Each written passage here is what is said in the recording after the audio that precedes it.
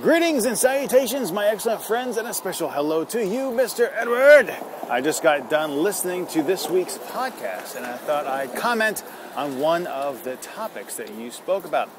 You mentioned that an American retail of apparel, I think it was either J. Crew or American Apparel, had to pull down a t-shirt for sale because of the map reference to the Sea of Japan. And while most of the world does call the body of water between Japan and Korea the Sea of Japan, it does get under the skin of a lot of Koreans, and I'd like to explain a little bit about that.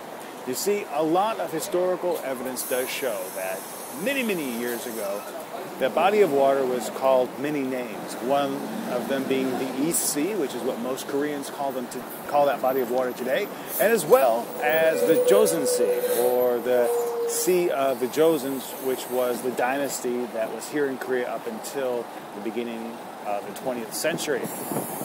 After World War II came, and Japan kind of annexed the country by force and really plundered it.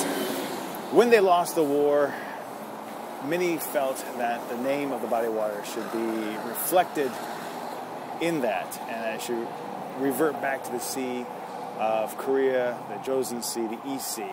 Since many people do call it the Sea of Japan, it's a kind of an irritating reminder of events of the past. What the Korean government has done is kindly request that the international community change the maps to reflect both names, the East Sea and the Sea of Japan, since so many people do call it the latter. I think it is appropriate, since there is historical evidence to show that the body of water has been called the East Sea for many years, and there you have it. A little bit of history. A little bit of history on that subject.